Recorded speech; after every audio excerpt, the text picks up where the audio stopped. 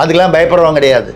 கேவலமான அரசு நான் சொன்னேங்கிறதுக்காக எல்லாத்தையும் நீ கான்ட்ராக்ட் விட்டுங்க தான் எது கவர்மெண்ட் நடத்துற எதுக்கு வரி எதுக்கு சுடுகாட்டுல வந்து வசதிகள் இல்லை, அதற்கான அந்த கட்டமைப்பு இல்லைன்னா நீங்க செய்ய வேண்டியது நீங்க தானே.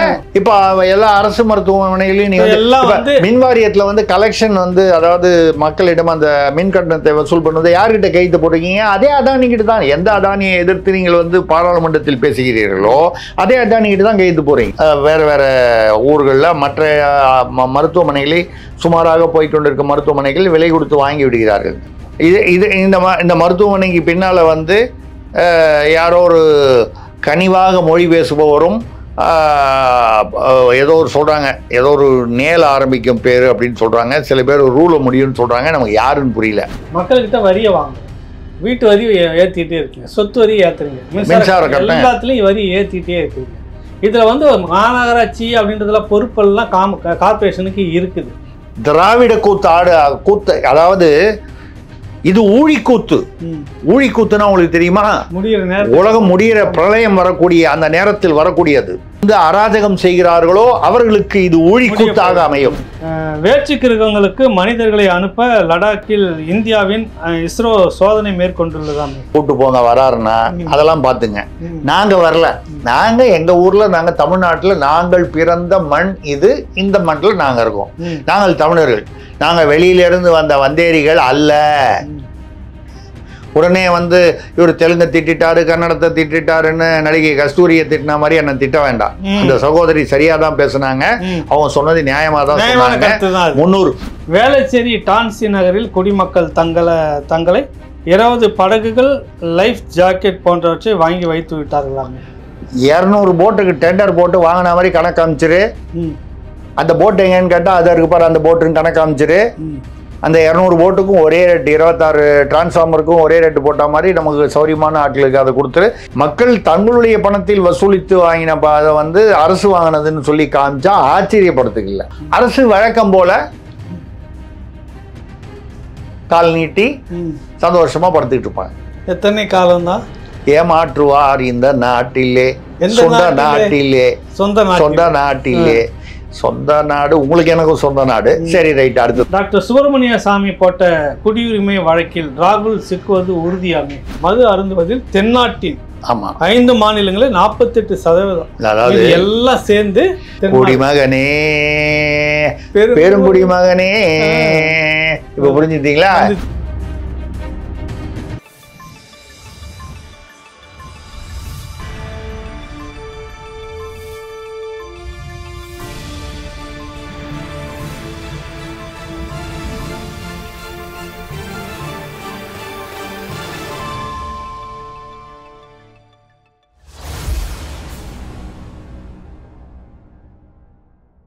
ராவணா பார்வையாளர்களுக்கு அனைவருக்கும் வணக்கம். திரிசக்தியார் இந்த வார கேள்வி பதில் பகுதி 2 தொடர்கிறது. ஐயாவை சந்திப்போம். ஐயா வணக்கம். வணக்கம். ஒரு சின்ன கடந்த பகுதியில் கேட்டிருந்த ஒரு கேள்வியில் முத்துவேல் கருணாநிதி ஸ்டாலின் அவர்கள் முதலமைச்சராக இருக்கிறப்ப பேசின பேச்சில் யார் வந்தாலும் எங்களை ஒழிக்கணும் தான் முதல்ல வராங்க அப்படின்னு பேசின ஒரு கேள்விக்கான பதில் அது வந்து நல்லா சொல்லியிருந்தீங்க, ஒரு பாட்டோட சொல்லியிருந்தீங்க. சரி, திருடன் போலீஸ் இன்ஸ்பெக்டர் வந்தாருனாக்கா அது வழக்கமா இயல்பா உள்ளது, ஒழிக்க தான் பார்ப்பாங்கன்றது. அந்த கேள்வி கேட்டது ரங்கராஜன் சான் பிரான்சிஸ்கோலேருந்து கேட்டார். நம்ம மறந்துட்டோம் சொல்றதுக்கு, அந்த பெயர் விட்டு. அதனால தான் இப்போ 2வது பகுதிக்குள்ள நம்ம போயிடும். கேள்வி ஸ்ரீனிவாசன் கொளத்தூர் கம்பன் நகர்லேருந்து கேட்குறாரு. அரசு பொது மருத்துவமனைகள், விளையாட்டு திடல்கள், அரசு பூங்காக்களை, சுடுகாடுகளை கூட தனியாருக்கு லீஸ் விட சென்னை மாநகராட்சி முடிவு செய்துள்ளதாமே. ஆமா, இப்போ தீர்மானம் போட்டிருக்காங்க. எல்லாத்தையுமே லீஸுக்கு. இதை பத்தி எதிர்கட்சிகள் கூட பேசியிருக்காங்க. அரசு பொது மருத்துவமனைகள் இதை நடத்துறத விட வந்து சுகாதாரத்துறைக்கு வேற என்னங்க வேலை? அதை மேம்படுத்துறதை விட்டுட்டு அதை தனியாட்டு விட்டுறாங்க அரசு மருத்துவமனைகள். இன்னைக்கு பாமரன் வந்து அங்கே போய், அதுக்கப்புறம் ஒன்னொன்னா நான் சொல்லிடுறேன். பாமரன் வந்து அங்கே போய் இன்னைக்கு அங்கே போனால் வந்து அவங்களுக்கு வந்து ட்ரீட்மெண்ட் கொடுக்கறதுக்கு லஞ்சம் வாங்கப்படுகிறது என்பது மறுக்க முடியாத உண்மை. எல்லா அரசு மருத்துவமனைகள் சென்னையில் மட்டும் இல்லாமல் தமிழ்நாட்டில் ஆனால் ஏதோ கொஞ்சமாவது கொடுத்து ஏதோ ஓரளவுக்கு நடக்குது. தனியார் மருத்துவமனைக்கு போனால் அவன் என்ன சொல்கிறானோ, அவன் என்ன டெஸ்ட் எடுக்கிறானோ, நீங்கள் வேறு வழியே இல்லை. அது 8000 10,000, அதாவது இங்கே ஒரு 1000 2000 லஞ்சம் கொடுத்தாவது நடக்கக்கூடியது. லஞ்சம் கொடுப்பது வந்து நான் ஆதரிக்கவில்லை. பொது மருத்துவமனை என்றாலே மக்களுக்காக இலவச சேவை தான். அதை தாண்டி லஞ்சம் வந்து தலைவிரித்தாடுகிறது. தனியார்கிட்ட போனால் அதே லஞ்சம் என்பது வந்து தனியார்ங்கிற இதில் வந்து சட்டபூர்வமாக ஆகிவிடுகிறது. அவன் கேட்டதை நீங்கள் கொடுத்து தான் ஆகணும். அதை விட உங்களுக்கு என்ன கலெக்டர் உத்தியோகம் சுகாதாரத்துறையில் ஒன்று. அடுத்தது வந்து பார்த்தீங்கன்னா மனநல காப்பகம், கீழ்பாக் மனநல காப்பகம், இதை வந்து தனியாரிடம் ஒப்படைக்க போகிறாளா தீர்மானம் போட்டிருக்காங்க. மனநல காப்பகம் யார் கான்ட்ராக்ட் எடுப்பாங்க, யாரு கான்ட்ராக்ட் எடுப்பாங்க எனக்கு அது அது வந்து யாராவது திராவிடத்திலேருந்து போனாதான் அவங்களுக்கு தான் அந்த மனநலம்னா என்னன்னு தெரியும். மனநலம் வந்து பிறண்டால் என்னங்கிறது புரியும் இல்லையா? நம்ம வந்து அவர் சொல்லியிருக்காரு, அன்னார் ஒருத்தர் இருக்காருல்ல, அவர் தான் வந்து நிறைய சொல்லியிருக்காருல்ல இவங்களை பத்தி. ஆனாலும் வந்து அந்த இதுல பாத்தீங்கன்னா பைத்தியக்காரனுங்க அப்படி இப்படின்லாம் அவர் நிறைய பேசியிருக்காரு. அந்த வகையில திராவிடத்தை சேர்ந்த யாராவது வந்து நீங்கள் எனக்கு தெரியுது உங்கள் மனசுக்குள்ளே வந்து எனக்கு வந்து எப்போவுமே உங்களுக்கு அண்ணன் சுபவி மீது உங்களுக்கு பெரிய மரியாதையும் பாசமும் உங்களுக்கு உண்டுன்னு எனக்கு தெரியும். அவரை மாதிரி யாருக்கிட்டையாவது கான்ட்ராக்ட் கொடுக்கலான்னு நீங்கள் நினைக்கிறீங்க. நான் வந்து நியாயமாக டெண்டர் போட்டு கான்ட்ராக்ட் கொடுக்கணும்னு நினைக்கிறேன். இல்லைங்க, சரிங்க. அவரை வந்து நான் வந்து ஒரு கச்சறிந்த மேலோர் அப்படின்ற பட்டியலில் தான் வச்சுருக்கேன். அப்படிலாம் நான் அவரை நினைக்கவே மாட்டேன். இல்லைங்க, நல்ல விஷயமா நினைக்கலாம், ரைட்டு. இல்லை, மனநல காப்பகத்தில் கான்ட்ராக்ட் யார் வேணாலும் எடுக்கட்டுங்க, அது நம்ம ஆளுங்க பார்த்து எடுத்துப்பாங்க, நம்ம ஆளுங்க பார்த்து எடுத்துப்பாங்க. எனக்கு அதுல ஒரே வரும்போது பட்டுனாங்க அட்மிட் ஆயிட்டு எனக்கு ஒன்றும் தெரியாது மறந்துட்டேன், அது ஒன்று சொல்லலாம். ரெண்டாவது, தனியா வந்து நம்ம கட்சிக்கு நம்ம இயக்கங்களுக்கு நம்ம கொள்கை சார்ந்த இயக்கங்களுக்கு தனியா ஒரு ஒரு ஃப்ளோர் ஒரு ஒரு தளம் அல்லது வந்து ஒரு தனி விங்கு ஒரு டிபார்ட்மெண்ட் ஏற்படுத்தலாம். ஏன்னு கேட்டா முக்காவாசி மென்டல் மாதிரி தானே பேசிட்டு இருக்காங்க. அப்படி இருக்கும்போது இவங்களை அங்கேதானே கொண்டு போய் சேர்க்கணும்.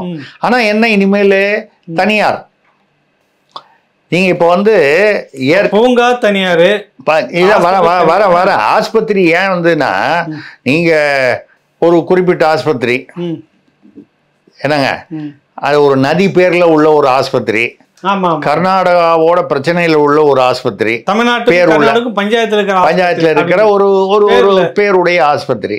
அந்த ஆஸ்பத்திரி ஒரு கொஞ்சம் வருஷம் முன்னால வந்து ஒண்ணுதான் இருந்துச்சு. இன்னைக்கு 12 இடத்துலயே எங்கேயோ இருக்குன்றாங்க. வேற வேற ஊர்கள்ல மற்ற மருத்துவமனைகளை சுமாராக போய்கொண்டிருக்க மருத்துவமனைகள் விலை கொடுத்து வாங்கி விடுகிறார்கள். இந்த மருத்துவமனைக்கு பின்னால வந்து யாரோ ஒரு கனிவாக மொழி பேசுபவரும்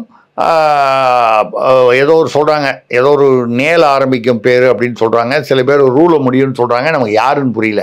இந்த மாதிரிலாம் ஏதோ பேர்லாம் சொல்றாங்க. பாரத பிரதமர் லிஸ்ட்ல வரவர் அந்த மாதிரி இவங்கெல்லாம் சேர்ந்துதான் வாங்கியிருக்காங்கன்னு சொல்றாங்க. நம்ம இதெல்லாம் போய் வெரிஃபை பண்ண முடியாது, நம்மளால நமக்கு தெரியாது. அவங்க பேர்ல கூட அதுல வந்து ஷேர் ஒரு பங்கு முதலீடு பண்ணிக்கிறதா சொல்றாங்க. நான் அதுல ஒன்றும் பங்கு நான் ஒன்றும் போடல. ஆனா அங்க வந்து ஒரு எம்எல்ஏ வந்து இன்னும் டாக்டரா இருக்காரு, ஹெட் ஆஃப் தி டிபார்ட்மெண்டா இருக்காரு. திமுக எம்எல்ஏ ஒருத்தர் எம்எல்ஏவாகவும் இருந்துக்கிட்டு முதல்வரோடு நெருக்கமாகவும் இருந்துக்கிட்டு அந்த ஆஸ்பத்திரியில ஒரு ஹெட் ஆஃப் த டிபார்ட்மெண்ட்டாகவும் இருக்காரு. சரிங்களா? ரொம்ப எழிலானவர், அவர் எழிலாக தமிழ் பேசுபவர். சரிங்களா? இப்படிலாம் இருக்கு. அப்போ என்ன, அப்போ நீங்கள் வந்து தனியார் மயம்னு சொன்னால் என்ன அர்த்தம்? அந்த கர்நாடகா தமிழ்நாட்டுக்கு பிரச்சனையாக இருக்கக்கூடிய அந்த பெயருடைய அந்த இது இப்போ தண்ணி அந்த தண்ணி தானே எப்பவுமே பிரச்சனை, நமக்கு தண்ணி தானே பிரச்சனை. அது 10 12ன்னு இப்போ இருக்கிற கிளைகள் நீங்கள் இன்னும் தமிழ்நாடு முழுக்க வந்து இன்னும் 100 150ன்னு கொண்டு வர்றதுக்கான ஒரு வாய்ப்பாக இருக்கலாமா என்னன்னு தெரியல. இது ஒன்று. அதுக்கப்புறம் மனநல காப்பகம் ஆச்சா, விளையாட்டு பூங்காங்க, கால்பந்து பூங்கா. இதுல வந்து 1 மணி நேரத்துக்கு வந்து 120 ரூபாய் ஒரு பையன் போய் விளையாடுறதுக்கு. என்ன அராஜகங்க! இப்ப தமிழ்நாட்டுல நீங்க தான் வந்து டுபாகூரா ஒருத்த வந்து மாற்றுத்திறனாளின்னு சொல்லி நான் வந்து ஏதோ இதுல கிரிக்கெட்ல ஜெயிச்சேன்னு சொல்லி ஒரு கோப்பையை தூக்கிட்டு வந்தா அவன் எவன் கூட தெரியாம அவனுக்கு வந்து விருது கொடுத்து அவனுக்கு வந்து ட்விட்டர்ல போட்டு சாதனை பண்ணிட்டு வந்தானா அவனை யோசிச்சு அவனை போடாம அந்த மாதிரி கவியரசன்லாம் வந்து நீங்க வந்து அவனை வந்து கிட்ட சேர்க்க மாட்டீங்க. அதுக்கு வேற சில காரணங்கள் இருக்கும். அது நம்ம அதுதான் ஏற்கனவே பேசிட்டோம்.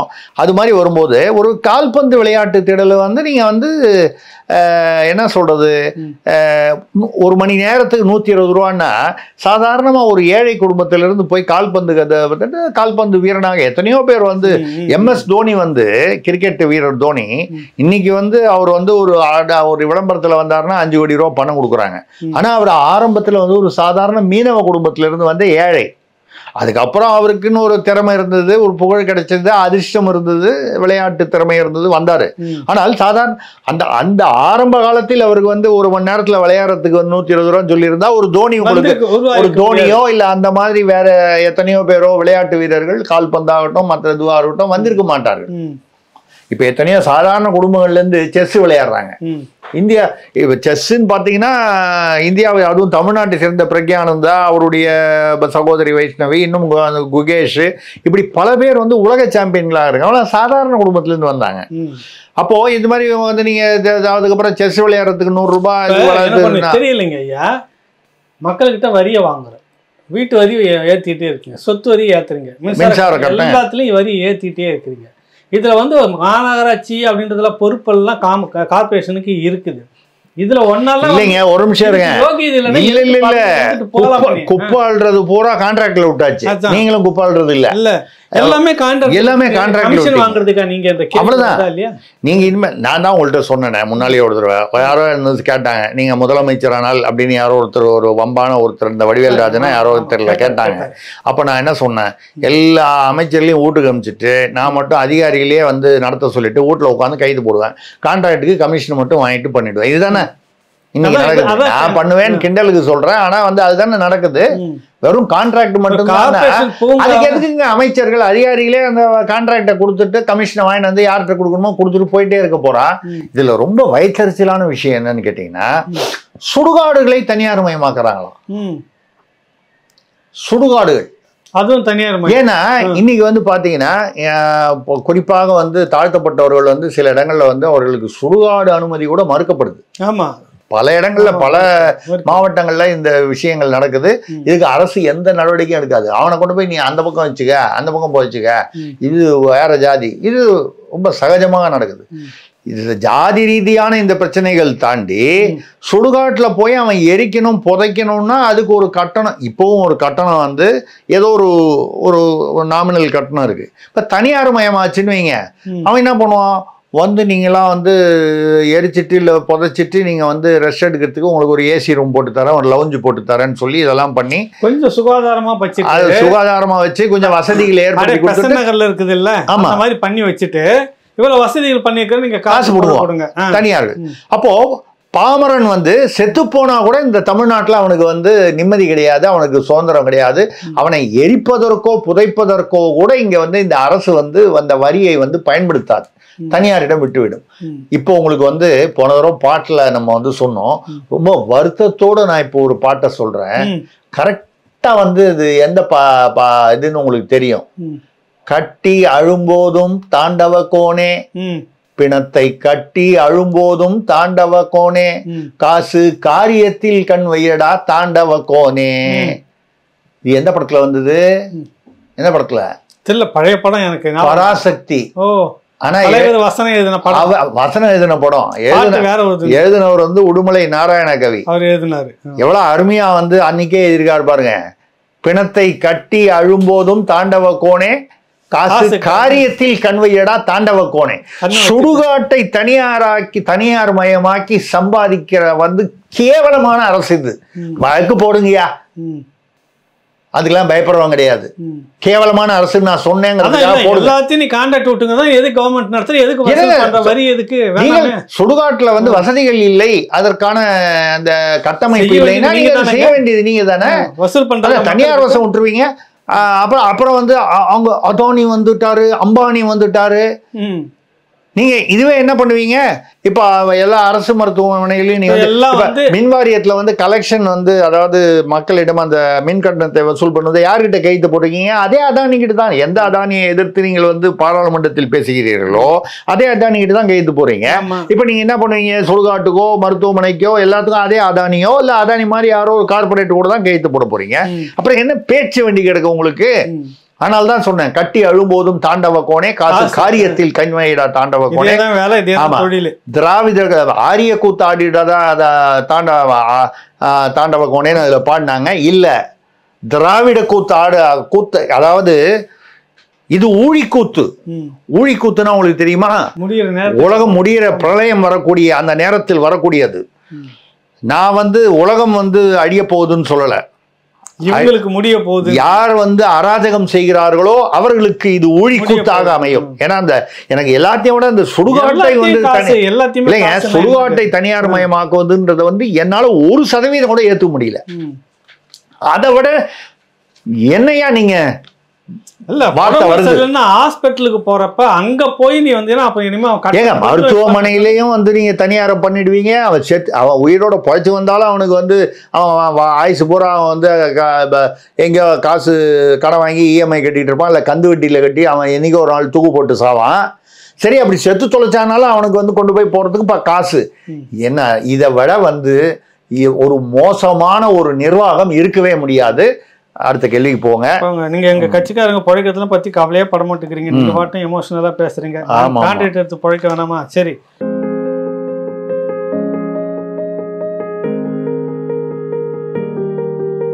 பாமர மக்கள் தொடங்கி திரைத்துறை, அரசியல் துறை பிரபலங்களுக்கு எல்லாம் சிகிச்சை அளித்த புகழ்பெற்ற பிரபலமான அக்குப்பஞ்ச மருத்துவ நிபுணர் டாக்டர் எம்.என். சங்கர் அவர்களோடு நீங்கள் உங்கள் நோய்க்கான தீர்வுகள் என்ன, மருந்தில்லா மருத்துவம் சொல்லும் மகத்தான விதிமுறைகள் என்ன, உங்கள் நோய்க்கான கேள்விகளை அனுப்புங்கள். மருத்துவர் எம்.என். சங்கர் பதில் அளிக்கிறார் உங்கள் ராவணா வலையொலியில்.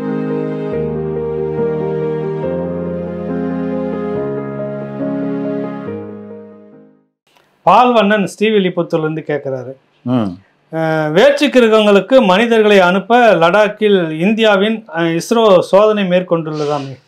ஆமாம்மா, செவ்வாய் கிரகம் அப்புறம் அந்த சந்திரனுக்கெல்லாம் அனுப்புறதுல இது வரைக்கும் நம்ம அன்மேன்டு, அதாவது மனிதர்கள் இல்லாம தான் நம்ம ராக்கெட் அமைச்சிருக்கோம். இப்போ மனிதர்களோட இப்போ அமெரிக்காலாம் அனுப்புறாங்க. இந்த சுனிதா வில்லியம்ஸ் கூட போய் இப்போ விண்ணுக்கு போய் திரும்ப முடியாம ஒரு சிக்கல் இப்போ வேற ஒரு இதுல ஸ்பேஸ் எக்ஸ்ன்னு ஒரு தனியார் ராக்கெட்ல அவங்க திரும்பி வந்துகிட்டு இருக்காங்க. பிப்ரவரி மாதம் தான் வருவாங்க. இதெல்லாம் நடந்துகிட்டு இருக்கு. இப்போ நம்ம சந்திரனில் மற்றவர்கள் யாரும் போகாத ஒரு பகுதிக்கு, தெற்கு பகுதிக்கு நம்ம ராக்கெட் அனுப்பிச்சிருக்கோம். அது கொஞ்சம் அதாவது டேஞ்சரான பகுதி, போய் இறங்குவதற்கு அந்த மாதிரி இடங்கள்ல ஆராய்ச்சிக்காக அமைச்சிருக்கோம். அடுத்தது லடாக்கில் வச்சு, லடாக் நம்ம இந்தியாவோட எல்லையில் இருக்கு, இந்திய எல்லையில் லடாக்கு காஷ்மீர் பக்கத்தில், அங்கே வச்சு வேற்று கிரகங்களுக்கு மனிதர்களை அனுப்புவது, அமெரிக்கா அனுப்புகிற மாதிரி ரஷ்யா அனுப்புகிற மாதிரி அனுப்புவது சோதனை பண்ணியிருக்காங்க. வெற்றிகரமாக அந்த சோதனை முடிஞ்சிருக்கு. எனக்கு அதில் ரொம்ப சந்தோஷம். ஒன்று, இந்தியன் என்கிற முறையில் நாமும் அமெரிக்கா ரஷ்யா போன்ற வல்லரசுகளும் இந்த விண்வெளி துறையிலும் நாம் முந்திக் கொண்டிருக்கிறோம் என்பது ஒரு பெருமை.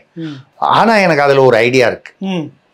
இந்த மாதிரி அனுப்பும்போது பிணத்தை கட்டி அழும்போதும் தாண்டவ கோணேன்னு சிலரை பத்தி பேசணுமே. இதுக்கு காரணமானவர்களை இவங்கள பேட்சா ஏத்தி அனுப்பிச்சிடலாம். நம்ம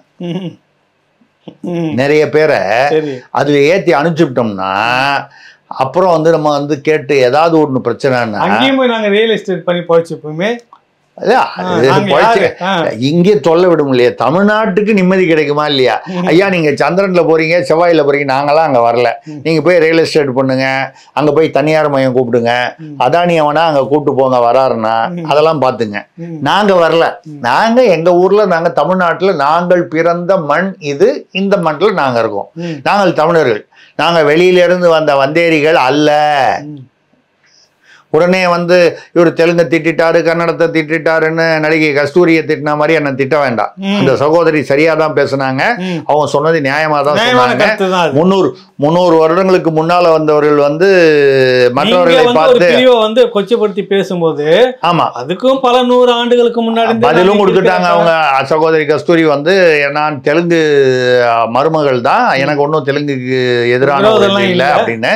நம்மளும் அதே மாதிரிதான் இருக்கும். அது அவங்க மேல வழக்கெல்லாம் போட்டிருக்காங்க. ஆக்சுவலா செல்லுபடி ஆகாது. அது சரி, அவங்களே அந்த மொழி குடும்பத்துல தான் மருமகளா இருக்காங்க. ஆமா, அது ஒண்ணு. ரெண்டாவது வந்து இப்படி வழக்கு போட்டதுனால இந்த மகாவிஷ்ணு பேர்ல வழக்கு போட்டாங்க. இப்ப என்ன ஆயிடுச்சு?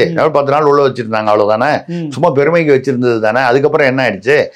ஆமா, அதே மாதிரி இப்ப வந்து அந்த மாதிரி யாராவது வழக்கு போட்டா இவங்க அவங்கள இன்னும் கொஞ்சம் பெரிய ஆள் ஆக்கி விடுவாங்க. அதுதான் நடக்கக்கூடிய விஷயமே தவிர வேற ஒன்றும் சாதிக்க போறது இல்லை. இப்போ நான் என்ன சொல்கிறேன்னா, இந்த மாதிரி இவங்க வந்து லடாக்குக்கு இப்போ லடாக்கில் அனுப்பிச்ச மாதிரி அந்த சோதனையில் பண்ண மாதிரி நிறைய அனுப்புகிறாங்க. பேட்சாக நம்ம அனுப்ப முடிஞ்சதுன்னு வச்சுங்க. அங்கே போய் செட்டில் ஆகிட்டாங்க. இனிமேல் இங்கே வரமாட்டாங்கன்னு வச்சுங்க. நம்ம வந்து என்ன பாட்டு பாடிடலாம்? போனால் போகட்டும் போடா, இந்த பூமியில் நிலையாய் வாழ்ந்தவர் யாரடா, போனால் போகட்டும் நம்ம அப்படின்னு பாடிட்டு தமிழ்நாட்டில் நிம்மதியா சந்தோஷமா இருக்கான். தமிழர்கள் ஆளுவார்கள். வசதியா போச்சு.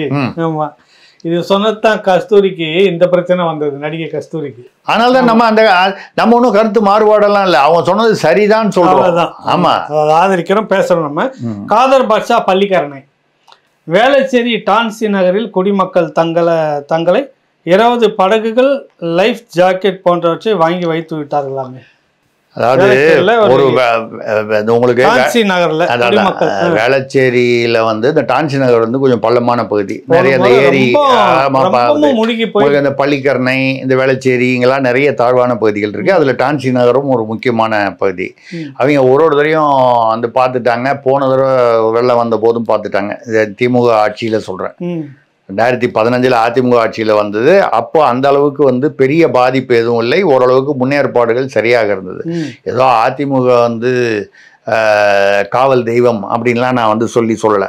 ஒப்பிடுதல்ல சின்ன கோடு பெரிய கோடு, அவ்வளோதான் நான் சொல்றேன். அந்த வகையில் அது பரவாயில்லை. அதுலேயும் வந்து சில குறைபாடுகள் நிச்சயமாக இருந்தது, அதில் ஒன்றும் சந்தேகமே இல்லை. இங்கே குறைபாடுகள் மட்டுமே தான் அதிகமாக இருந்தது, ஆனால் பில்டப் அதிகமாக இருந்தது. இங்கே அங்கே ஒரு சொட்டு தண்ணி கூட இல்லைன்னு கதையெல்லாம் சொன்னாங்க. அட்லீஸ்ட் அவங்க வந்து வேலையை வந்து வாயை பொத்திக்கிட்டு வேலையை செஞ்சாங்க. இங்கே வாய் தான் நிறைய பேசிட்டே தவிர வேலை ஒன்றும் செய்யலை. முன்னேற்பாடும் ஒன்றும் செய்யலை, பின்னேற்பாடும் ஒன்றும் செய்யலை.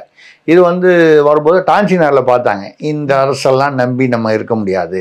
அவங்களே 20 போட்டு, அப்புறம் இந்த லைஃப் ஜாக்கெட்டு 50 100 அது.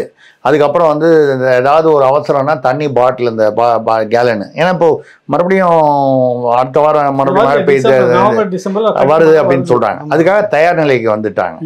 ஸோ இது டான்சி நகர் மக்களை பார்த்து வந்து ஒவ்வொருத்தரும் எல்லாரும் வந்து இந்த அரசை மேல் நம்பிக்கை இல்லாமல், அதனால வந்து நீங்க வந்து உடனே வந்து ஐயோ நம்ம ஆள்பவர்களுக்கு வந்து ரோஷம் வந்து விடுமே, கோபம் வந்து விடுமே, அவர்களுக்கு தன்மானம் அவர்களுக்கு இடம் கொடுக்காதே, யாருக்கு அவங்களுக்குலாம் அப்படின்லாம் நினைச்சிடாதீங்க. இதெல்லாம் இப்ப வந்து நினைச்சிடாதீங்க, அப்படிலாம் நினைச்சிடாதீங்க. இருக்கு ஏய் அங்க எவ்வளவு போட்டு வாங்கியிருக்கான் லோக்கல்ல, அந்த மேல கேளு சார், 100 போட்டு வாங்கியிருக்கான். 200 போட்டுக்கு டெண்டர் போட்டு வாங்கின மாதிரி கணக்கு அமைச்சிரு. அந்த போட்டு எங்கன்னு கேட்டா அதை இருக்கு பாரு, அந்த போட்டுன்னு கணக்கு அமைச்சிரு. அந்த 200 போட்டுக்கும் ஒரே ரேட்டு, 26 டிரான்ஸ்ஃபார்மருக்கும் ஒரே ரேட்டு போட்ட மாதிரி நமக்கு சௌரியமான ஆட்களுக்கு அதை கொடுத்துரு. இது ஒரு பகுதிக்கு 200 போட்டுன்னா தமிழ்நாடு முழுக்க எவ்வளவு போட்டு இப்படின்னு ஒரு கணக்கு போட்டு டெண்டர் போட்டு மக்கள் தங்களுடைய பணத்தில் வசூலித்து வாங்கின அதை வந்து அரசு வாங்கினதுன்னு சொல்லி காமிச்சா ஆச்சரியப்படுறதுக்கு இல்லை. இத மாதிரி நிகழ்வுகள் நடந்திருப்பதால் கடந்த அனுபவத்தினால நம்ம சொல்றோம் பொதுவா. அப்போ என்ன, நம்ம அந்த டான்சி நகர் வந்து தமிழ்நாட்டை பார்த்து டான்சி நகர் என்ன சொல்கிறது? உன்னால் முடியும் தம்பி தம்பி, நம்பாதே, அதாவது எதுவும் செய்யாதே இந்த அரசை நம்பி நம்பி. தமிழக அரசை உன்னால் முடியும் தம்பி தம்பி, எதுவும் செய்யாது தமிழக அரசை நம்பி நம்பி அப்படிங்கிற மாதிரி நீங்களே சொந்த காலில் நின்னுக்குங்க. அவங்க வாங்கி போட் வாங்கிக்க, லைஃப் போட் வாங்கிக்க. இனிமேல் எல்லாரும் வீட்டில் என்ன பண்ண போறான், நான் சைக்கிள் வாங்கினேன், ஸ்கூட்டர் வாங்கினேன் அப்படின்லாம் வந்து இப்போ வீட்டில் மிக்சி வாங்குறான், கிரைண்டர் வாங்குறான், ஃபேன் வாங்குறான், ஏசி வாங்குறான். அது மாதிரி எல்லாம் இந்த வேளச்சேரி, பள்ளிக்கரணை, இந்த பக்கம் தாம்பரம், அந்த பக்கம்லாம் இருக்கக்கூடிய தாழ்வான பகுதியில் இதே மாதிரி எல்லா மாவட்டங்களையும் அவங்கவுங்க வீட்டில் வந்து ஒரு போட்டு, எவ்வளோ குடும்ப உறுப்பினர்கள் இருக்காங்களோ எல்லாருக்கும் லைஃப் ஜாக்கெட்டு, இதெல்லாம் வந்து இப்போ வாங்க ஆரம்பிச்சிடலாம். இது தெரிஞ்சதுன்னு வச்சுங்க, இந்த அமேசான்காரன் என்ன பண்ணுவான், அமேசான், ஃப்ளிப்கார்ட் இவங்கெல்லாம் அது வந்து போட் வேணுமா ஆன்லைனில் நீ போட் ஆர்டர் பண்ணு வந்து கொண்டு கொடுத்துருவான். அதுக்கப்புறம் மற்ற ஐசிஐசிஐ பேங்க், HDFC பேங்க்லாம் வந்து இதுக்கு வந்து இஎம்ஐ கொடுக்குறேன்னு சொல்லிடுவான். ஸோ இப்படி ஒரு பொருளாதாரம் வளரும். அரசுக்கு எந்த விதமான தொடர்பும் இல்லாமல் அரசு வழக்கம் போல கால் நீட்டி சந்தோஷமா படுத்துக்கிட்டு இருப்பாங்க. எத்தனை காலம்தான் ஏமாற்றுவார் இந்த நாட்டிலே, சொந்த நாட்டிலே, சொந்த நாட்டிலே. சொந்த நாடு உங்களுக்கு எனக்கும் சொந்த நாடு. சரி, ரைட், அடுத்தது போவோம். சரி. உள்நாடோ வெளிநாடோ எங்கிருந்தாலும் உங்களில் சில பேருக்கும் பல வழக்குகள் இருக்கலாம், கூட சிக்கல் இருக்கலாம், யாரிடம் கேட்பது, எப்படி செய்வது என்ற குழப்பம் இருக்கலாம். உங்களுக்காகவே இந்த நிகழ்ச்சி. சட்டம் என்ன சொல்கிறது? சென்னை உயர்நீதிமன்ற வழக்கறிஞர் முனைவர் ஜி. தியாகராஜன் அவர்கள் பதில் அளிக்கிறார். பிரபல ஊடகங்களில் நிகழ்ச்சியை நடத்தியவர். உங்கள் கேள்விகளை அனுப்புங்கள். பதில் வாரந்தோறும் பேசுவோம். உங்கள் ராவணா வலையொலியில்.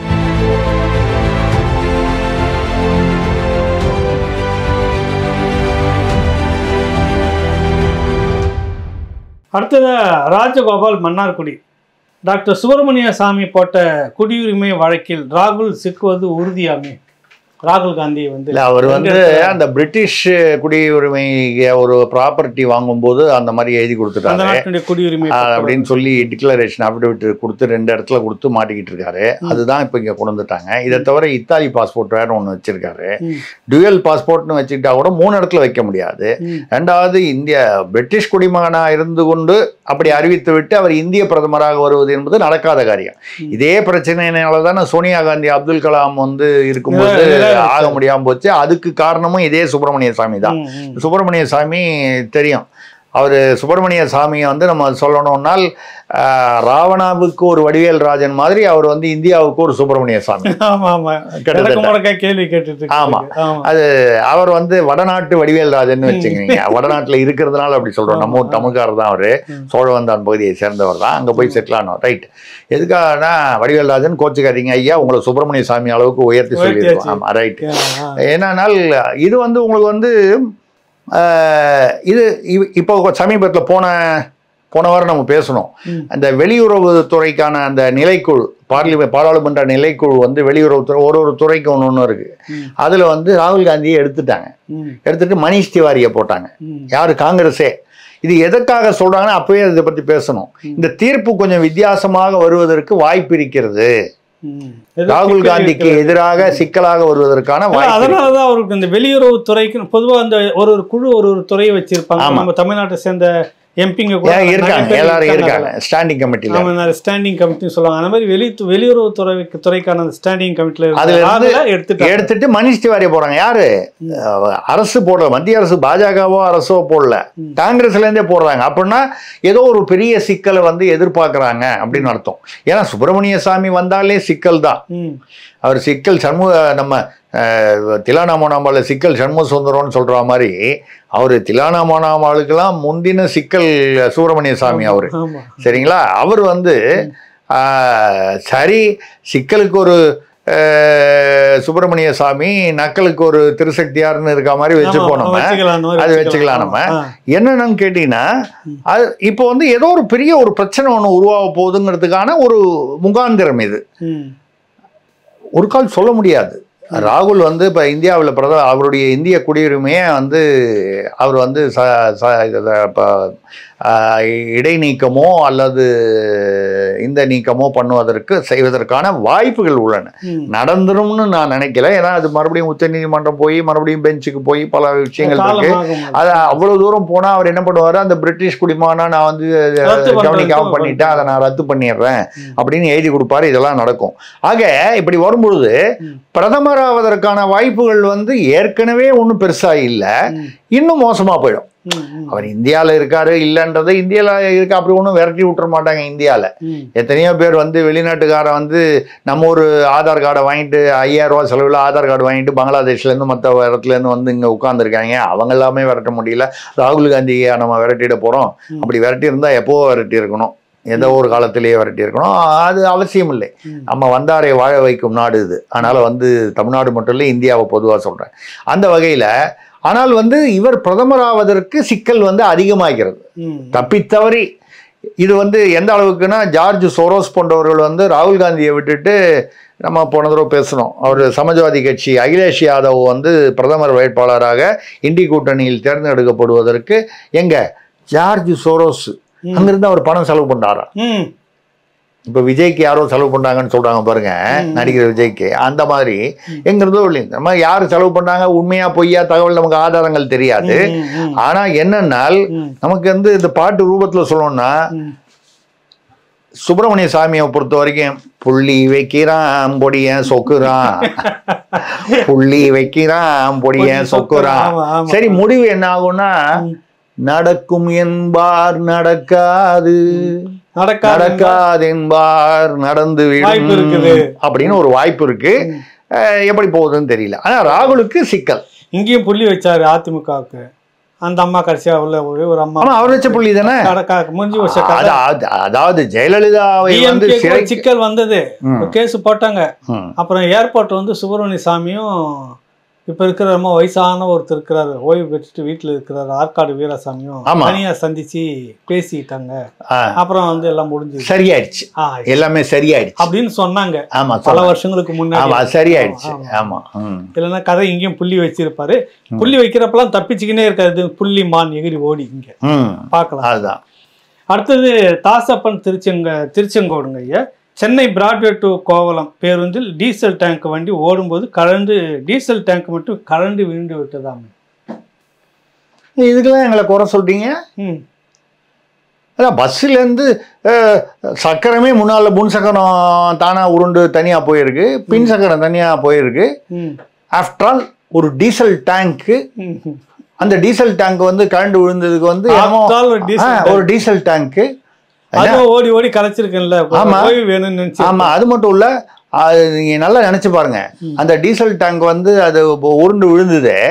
அது என்ன, அது அந்த பஸ்ஸை நிமிர்ந்து பார்த்தது. இவ்வளவு ஓட்டையா இந்த பஸ்ஸில், இங்கே தரையில் தளத்தில் நம்மளை தாங்குற தளத்தில் இவ்வளோ ஓட்டை, சைடில் இப்படி வெட வெடன்னு ஆடுது, மாடிப்படி இல்லை, சக்கரம் ஓடுது, கூரையில் பொத்துக்கிட்டு தண்ணி வருது. இப்படிப்பட்ட ஒரு பஸ்ஸிலேயா நான் டீசல் டேங்காக இருக்கேன் அப்படின்னு சொல்லி மனம் உடஞ்சி தற்கொலை பண்ணிடுச்சுங்க. அது கீழே விழுந்து, இப்போ நீங்க மாடியிலேருந்து குதிச்சு தற்கொலை பண்ணிக்கலையா, பஸ்லேருந்து குதிச்சு தற்கொலை பண்ணிடுச்சு. மானரோஷம் இருக்குது, டீசல் டேங்குக்கு மானரோஷம் இருக்கு தமிழ்நாட்டில். ஆனா இருக்க வேண்டியவங்களுக்கு தான் இல்லன்றீங்க. சொல்லல, நான் டீசல் டேங்க்கு கூட தமிழ்நாட்டுல தன்மானம் ரோஷம் இதெல்லாம் இருக்கிறது. அது வந்து மன உளைச்சல் தாங்காம தற்கொலை பண்ணிடுச்சு அப்படின்னு சொல்றேன். நீங்க உடனே வந்து என்ன சொல்வீங்க, போக்குவரத்து துறையில வந்து அந்த உயர் அதிகாரி வந்து போர்க்கால நடவடிக்கையில் வந்து 48 மணி நேரத்தில் எல்லாத்தையும் சரி பண்ணணும்னு சொன்னாரு. அது சொல்லி 4 மாசம் ஆகுது. 48 மணி நேரம் இல்ல, 48 மாசம் ஆனாலும் இவங்களால பண்ண முடியாது. பண்றதுக்கு எண்ணம் இல்லை, பண்ண மாட்டாங்க. என்ன கால அடிப்படையில சொன்னாங்க? போர்க்கால அடிப்படையில். அப்போ அது போர்க்காலம்னா டீசல் டேங்க் நினைச்சு, ஐயோ ஏதோ போர் வர போகுது போல இருக்குன்னு சொல்லி ரோடு கீழே விழுந்துருச்சு. அது வேணாம், நமக்கு வேணாம், அந்த போரெல்லாம் வேணாம் நமக்கு. எங்களுக்கு போர்க்கால அடிப்படையில ஸ்வீட் பாக்ஸை வாங்கிலாம் அடிக்க வச்சுக்க முடியும், அதெல்லாம் முடியும். இதெல்லாம் டேங்க் கவனிக்கலாம் முடியாது எங்களுக்கு. ஆமா, டீசல் டேங்க். அதனால இது அந்த பஸ் என்ன பாட்டு பாடி இருக்குன்னு சொல்லுங்க கொஞ்சம். பஸ் வந்து சோதனை மேல் சோதனை போதுமடா சாமி, அது வந்து டீசல் டேங்க் பண்ணது. சோதனை மேல் சோதனை போதுமடா சாமி அப்படின்னு சொல்லி அப்போ உடனே பஸ் பதிலுக்கு பாடுது, தானாடவில்லை அம்மா டீசல் டேங்க் ஆடுது அப்படின்னு. அது ஏதாவது பாடிக்கிட்டு அது பாட்டுல போக வேண்டிய ஒரு சோகமான சூழ்நிலை. எப்படி மாறி போயிடுச்சு பாருங்க. அடுத்தது லாவண்யா குமார் திருச்சி. மது அருந்துவதில் தென்னாட்டில் 5 மாநிலங்களில் 48%. அதிர்ச்சியாக இல்லையா? மது அருந்துவதில் தென்னாட்டின் 5 மாநிலங்களில் 48%. அதாவது எல்லாம் சேர்ந்து மொத்தம் 38, 39, 32 ஏதோ மாநிலங்கள். அந்த மாநிலங்கள்ல மது அருந்துபவர்களில் 48% தமிழ்நாடு, கர்நாடகா, ஆந்திரா, தெலுங்கானா, கேரளா இந்த 5 மாநிலங்களில் 48%. பாக்கி கிட்டத்தட்ட ஒரு 28 மாநிலத்தில் 28 இதில் ஏதோ 28 ஓட்டி இருக்கும்னு வச்சுங்க. நமக்கு நம்பர் தெரியல, கரெக்டாக ஞாபகம் இல்லை. அது வந்து பார்த்தீங்கன்னா உங்களுக்கு வந்து 27 வருது கணக்கு. 27 மாநிலமும் தான் சேர்ந்து மீதி 52%. நாங்க எப்படிப்பட்ட வள்ளல் இல்ல நம்ம மாநிலம் குடிமகனே, பெருங்குடி மகனே. இப்ப புரிஞ்சுட்டீங்களா? இந்தியாலேயே பெருங்குடி மகன் யாரு? தென்னாடு. தென்னாடுன்னா என்ன? தென்னாடுன்னா என்ன? திராவிடம். அது புரியலையா உங்களுக்கு? நாங்க அப்படித்தானே இல்லைங்க, அவங்கெல்லாம் வரமாட்டாங்க. நாங்க அப்படித்தானே சேர்த்து வச்சுப்போம். கொலையா முந்திரிக்கா நிறைய சுத்திவான்னு பாடிக்கிட்டு நாங்க வந்து அவங்களையும் சேர்த்துப்போம்ல. அது மாதிரி சேர்த்துக்கும் போது அது திராவிடம் தானே தென்னாடு. அப்படித்தானே சொல்றீங்க. அப்போ ஒரு காலத்துல தென்னாடுடைய சிவனே போற்றி அப்படின்னு சொல்லுவாங்க. ஏன்னா சிவன் வந்து தென்னாட்டில் இருந்துதான் சென்று கைலாயத்தில் அமர்ந்தார் என்பது ஒரு நம்பிக்கை, ஐதீகம். தென்னாடுடைய சிவனே போற்றி. இப்ப தென்னாடுடைய சரக்கே போற்றி. சரிங்களா? தென்னாடுடைய சரக்கே, தென்னாடுடைய சிவனே போற்றி. இங்க வந்து தென்னாடுடைய சரக்கே போற்றி. இது வந்து ஒன்னே ஆன்மீகத்தை கொச்சப்படுத்தி விட்டார்கள். யாருன்னா நாங்க என்ன சொல்றோம், இது இந்த மாதிரி தென்னாட்டுல வந்து சரக்கே போற்றின்னு இவனுங்க வருவானுங்கன்னு தெரிஞ்சுதான் சிவன் என்ன பண்ணாரு, தென்னாட்டுல இருந்து போய் இமயமலையில நார்த் இந்தியாவில போய் அந்த முனையில உட்கார்ந்துகிட்டாரு. இப்ப என்ன பண்ண முடியும்? இடத்த மாத்திக்கிட்டாரு அவரு வந்து. இவங்க பிற்காலத்துல வந்து இப்படி வந்து டாஸ்மாக ஓபன் பண்ணி தீபாவளி அன்னைக்கு வந்து எக்ஸ்ட்ரா கவுண்டர் ஓபன் பண்ணுவாங்கன்னு தெரிஞ்சுதான் இந்த இடமே நமக்கு வேணான்னு முடிவு பண்ணி தென்னாட்டுல இருந்து அவரு போய் இமயமலை உச்சியில் உட்கார்ந்துகிட்டாரு. எங்கேயாவது நடுவில் உத்தரப்பிரதேசம் அங்க எங்கேயாவது வந்து நம்ம இருந்தோம்னா கூட சப்பன் வந்து தூக்கிட்டு போடுவானுங்க தென்னாட்டுக்கு. இமயமலைக்கு போயிட்டா ஒரு பைய வரமாட்டான்னு சொல்லி நிம்மதியா போய் தென்னாடுடைய சரக்கே போற்றி. தென்னாடுடைய சரக்கே போற்றி. அவ்வளவுதான். அடுத்து கேசவமூர்த்தி, பெங்களூரு. மகாராஷ்டிராவில் வந்து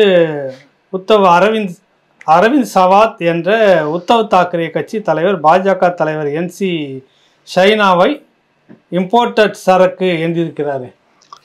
என்னது? இல்ல, அரவிந்த் சவந்த் இந்த உத்தவ் தாக்கரே உடைய கட்சியை சேர்ந்த ஒரு தலைவர். அவரு அங்க கொஞ்சம் என்ன சொல்றது, ஒரு பவர்ஃபுல் தலைவர்னு வச்சுங்களேன். அங்க அவர் சம்பந்தப்பட்ட தொகுதியில வந்து இந்த உத்தவ் தாக்கரே சைட்ல யாரோ ஒரு பெண்மணி நிக்கிறாங்க. எதிர்த்து வந்து NC ஷைனி பாஜக, அவங்க ஒரு MP, கொஞ்சம் பாஜகல ஒரு பிரபலமான MPன்னு வச்சுங்க. ஆனா அவங்க வந்து அந்த தொகுதியை சேர்ந்தவங்க இல்ல, வேற ஒரு பகுதியை சேர்ந்தவங்க. அதனாலதான் வந்து இம்போர்ட்டட். அங்க வந்து அது வந்து என்ன சொல்றாரு, அது ஹிந்தியில சொல்லும் போது இது அஸ்லி மால். எது அவர் கட்சியை சேர்ந்த அந்த வேட்பாளர் வந்து அஸ்லி மால். மால்னா உங்களுக்கு வந்து பொருள், சரக்கு. ஆமா, அது வந்து இம்போர்ட்டட் மால், இறக்குமதியான சரக்கு. அதாவது பெண்ணை வந்து மால்னா சரக்கு அப்படின்னு சொல்லி அதை வந்து ஒரு என்ன சொல்றது, ஒரு அநாகரிகமாக பேசிவிட்டார். இது வந்து ஒரு பெரிய சர்ச்சையாகி விட்டது. அதுக்கப்புறம் வந்து நான் வழக்கம் போல வருத்தம் தெரிவிக்கிறேன், நான் சொன்னதை வந்து ஊடகங்கள் திரித்து வழங்கிவிட்டன, ஒரு வார்த்தை இருக்குது, ஊடகங்கள் திருத்தி வழங்கிவிட்டன அப்படின்னு அது வழக்கமான வார்த்தைகள்லாம் சொல்லிட்டாரு. அது பிரச்சனை வருது அப்படின்னு ஒன்று இல்லை. எதுக்காக சொல்றேன்னா, அது நம்ம பொதுவாக வந்து நான் வந்து அரவிந்த் சவந்த்ன்றவர் செய்தது தவறு. அது இதே மாதிரி தவறுகளை எல்லா கட்சியில் உள்ள அரசியல்வாதிகளும் அவ்வப்போது செய்கிறார்கள். இதில் வந்து நம்ம ஒன்றும் கட்சி வித்தியாசம் பார்க்கல. ஆனால் இந்த ஆண்கள்கிட்ட வந்து ஒரு கெட்ட குணம் என்னன்னு பார்த்தீங்கன்னா, நான் பொதுவாக ஒரு ஆண் குலம்னு ஒரு சமுதாய ரீதியில் சொல்கிறேன். இவன் நிலவை பார்த்து நிலவு ஒரு பெண்ணாகி அப்படின்னு பாடுவான். நிலவை பார்த்து, நதியை பார்த்து நதி ஒரு பெண்ணுன்னு சொல்லி வர்ணிச்சு கவிதை எழுதுவான். ஆமா, தாய்நாடு பூமி அது வந்து ஒரு பெண் அப்படிமா, கடவுள் வந்து சக்தி பெண் அப்படிமா. இப்படி ஏதாவது வந்து இந்த மாதிரி ஒரு அழகான விஷயம் அப்படின்னு சொன்னால் அதை ஒரு பெண்ணாக வர்ணிப்பான். நதியை பெண்ணாக நினைப்பவன், நிலவை பெண்ணாக நினைப்பவன், நாட்டை பெண்ணாக நினைப்பவன், பூமியை பெண்ணாக நினைப்பவன் கடைசி வரைக்கும் பெண்ணை பெண்ணாக நினைப்பதில்லை. சரியான கவிதை மாதிரி சொல்லிட்டீங்க. ஒரு போகப் பொருளாக வர்த்தக பொருளாக நினைக்கிறான். அப்படிதான் பேசியிருக்கிறார் அவர். அப்படிதான் அந்த பேச்சுடைய பேச்சு. அதுதான் அது வந்து இது வந்து ரொம்ப அநாகரிகமான பேச்சு. என்னன்னால் அவன் கொஞ்சம் நல்லா ஞாபகம் வச்சுக்கணும். அது வந்து அந்த என்சி ஷைனி வந்து இது ஒரு பெரிய உணர்ச்சி பூர்வமாக எடுத்துக்க வேண்டிய விஷயம் தானே. அவரை மட்டும் இல்லாமல் பெண் குலத்தையுமே வந்து ஒரு சரக்குன்னு சொல்லிட்டா நம்ம ஆளுங்க எல்லாமே அந்த சரக்கு வடிவத்திலேயே எல்லாத்தையும் பார்க்குறாங்க. ஏதான சரக்கு வச்சிருக்கேன், முறுக்கு வச்சிருக்கேன், சரக்கு பேர்லயே அதுதான் நம்ம சொன்னோம். சிவனையே வந்து மாத்திட்டு தென்னாடுடைய சரக்கை போற்றின்னு சொல்றவங்க இது வந்து வடநாட்டிலையும் இருக்கு பாருங்க. நம்ம வந்து தென்னாடு மட்டும்தான் சொல்லலை, வடநாட்டிலையும் இந்த அவலங்கள் இருக்கதான் செய்யுது, அநாகரிகங்கள் இருக்கத்தான் செய்யுது. அதாவது நிலவை பெண்ணுங்கிறான், நதியை பெண்ணுங்கிறான், அது வந்து ஒரு மலையை பார்த்து பெண் அப்படிங்கிறான். அது அப்படியே எல்லாரையும் வந்து பெண்ணா மதிக்கிறானா. ஆனா பெண்ணை மட்டும் பெண்ணா மதிக்கிறான். அப்புறம் என்ன டேஷுக்கு அப்புறம் வந்து இதை பார்த்து மலையை பார்த்து நதியை பார்த்து நிலவை பார்த்து பெண்ணுன்னு சொல்லி நாங்கள் மதிக்கிறோன்ற பெருமை எதுக்கு? பெண்ணை பெண்ணாக மதியுங்கள். இதுல வந்து பெண்கள் பேரிலும் சில தவறுகள் இருக்கிறனா அவங்களாம் ரைட்டுயா, அதுக்காக நீ வந்து ரைட், அவங்க தப்பு செஞ்சா அவங்க திருத்திக்கிட்டோம். நீ வந்து பெண்ணை பெண்ணா ஒரு போக பொருளாக இது வேணா இங்கே தமிழ்நாட்டில் கூட பாருங்க. ஒரு அரசியல்வாதியை பத்தி பேசணும்னா முதல்ல வந்து அவனுக்கு யார் இது இந்த பெண் விவகாரம் இல்லாமல் எந்த அரசியலுமே இல்லை. நீங்க அந்த தமிழ்நாட்டில் எடுத்துங்க, எந்த கட்சி வேணாலும் எடுத்துங்க, பெண் விவகாரம் இல்லாமல் இல்லை. ஏனால் பெண்ணை வந்து ஒரு போகப் பொருளாகத்தான் வந்து கருதுகிறார்களே தவிர பெண்ணுக்கு உரிய மதிப்பை பேசும்போதும் வந்து பெண்களை நாங்கள் மதிக்கிறோம், கடவுள் சக்தி அப்படிலாம் சொல்லுவான். அங்க போய் சாமி கும்பிட்டு வருவான் அம்மன் கோயில்ல. இங்க வந்து பொண்டாட்டி செருப்பு கேட்டு அடிப்பான் நடு ரோட்ல நிக்க வச்சு. இது ஒரு இயல்பான ஒரு விஷயம் சமுதாயத்தில் சொல்றேன். அந்த வகையில வந்து இது வந்து அநாகரிகமான செயல். அவர் ஏதோ இந்த வரைக்கும் வருத்தமாக தெரிவித்து ஏதோ ஒரு ஏதோ ஒரு அளவுக்கு அதை முடிவுக்கு கொண்டார். ஏன்னு கேட்டா கட்சியில வந்து இவரை இடைநீக்கம் செய்ய வேண்டிய ஒரு கட்டாயம் வந்துவிட்டு அந்த நெருக்கடி வந்துருச்சு. பகுதி 2 இதுல முடிஞ்சிருக்குங்க ஐயா. அடுத்தது 3வது பகுதியில் நம்ம சந்திப்போம். மிக்க நன்றி, வணக்கம்.